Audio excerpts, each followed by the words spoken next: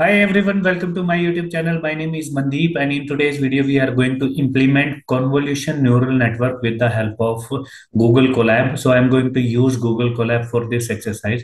So let's get started. For today's exercise, we are going to use dataset, MNIST dataset, which is basically available with the this TensorFlow Keras library.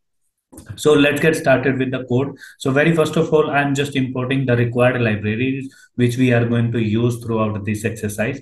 And then we have this using this MNIST method, MNIST object. I'm just loading the data. This data set is of handwritten digit images. So you can think of that there are 0 to 9 digits, and those are handwritten, and we have many images of them. And then we are going to build a classifier model which can predict based on the image, and it can tell us that this image is of which digit. So let's get load the data using this load data method. This load data method will give me four matrices: X train, Y train, X test, Y test. Since this data set is already available with the Keras library, so this data set is already cleaned, and we do not need to do the data pre-processing things with this particular data. So now next thing I just can show you that the X train and Y train and what is the shape of it. So here you can see that this X train image, X train matrices data shape is 60,000 into 28 into 28, and this is the Y train shape, and this is the X test shape, and this is the Y test shape. So it means that this training set contains 60K images. So this is my training data set, and it has 60,000 images, and testing set contains 10,000 images. So this is my test, and this is my train. And the training input vector is of dimension, this one 60,000 into 28 into 28. And the training output vector is of dimension 60,000 into 1. So you can see that this is my training output direct vector, and this is my test output vector. So, and each individual input vector is of dimension 28 into 28. So you can think of that we have 60,000 images for the training purpose, and each image has a size of 28 into 28. So, and if I show you such one of the those images from this data set, so here you can see that from X train one at the image at one index, so it is giving me a handwritten of 0. So if I show you X train 0, so you can think of this as a 5 image. You can see this is a 5, and the same way if I see the Y train respective value, so it should print me 5. So you can think that this my X train is basically my X train 0 is my handwritten digit image of 5, and now my output variable is also 5. So this way we have many images, and we have one output vector which has dimension of 60,000 into 1. So now, since we have already clean data, now we are just going to do one basic thing before creating our model. So each value inside this X train or X test has pixel values from 0 to 255.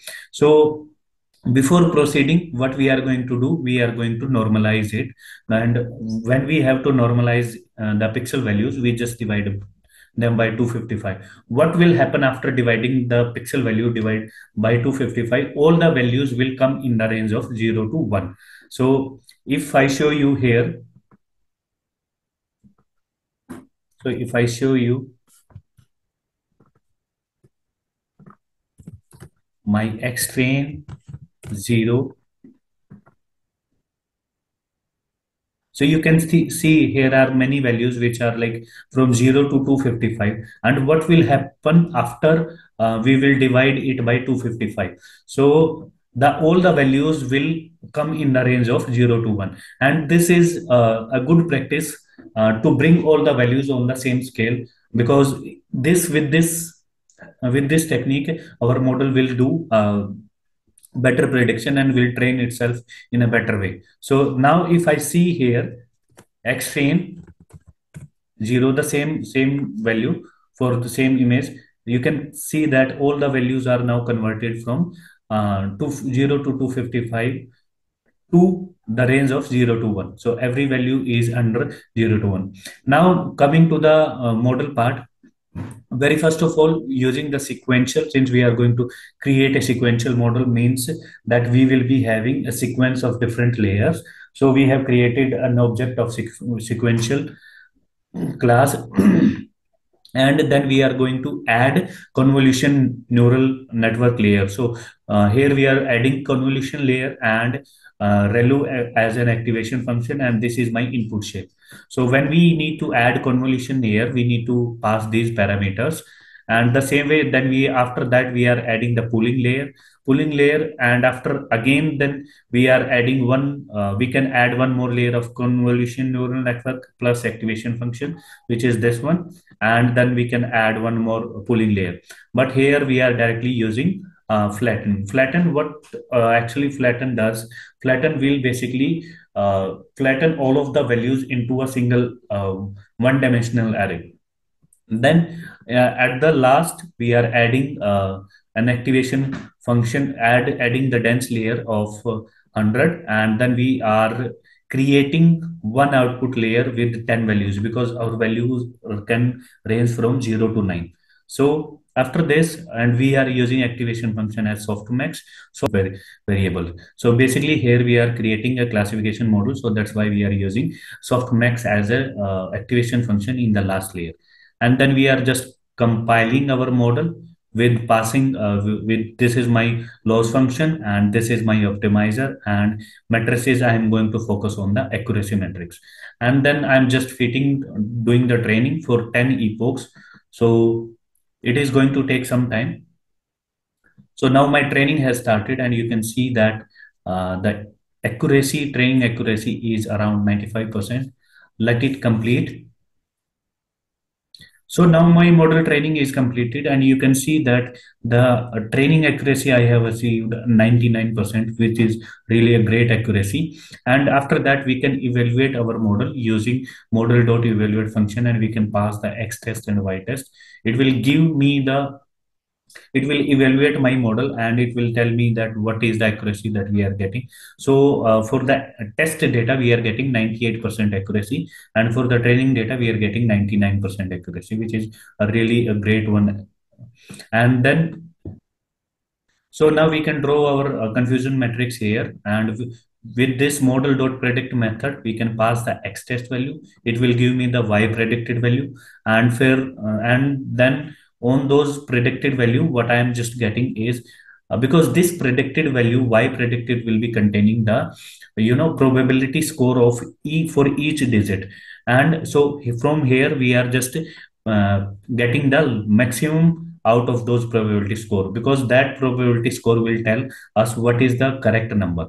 So I am getting the Y predicted labels, and then I'm just creating a confusion matrix, and then I'm just drawing it using this uh, SNS library.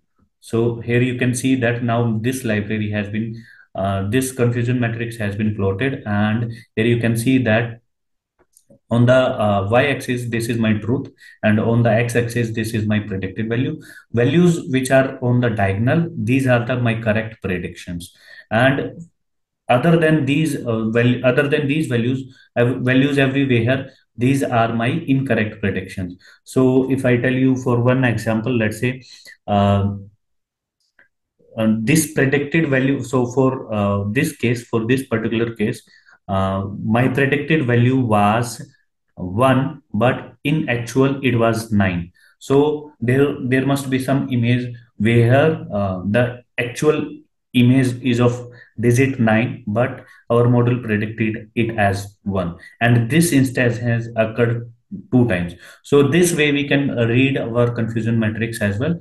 And so that's all for this video, guys, and please subscribe the channel. And um, code for this video will be hosted on my GitHub page, and I will share the link of GitHub into the description of this video. Thanks for watching. See you in the next video.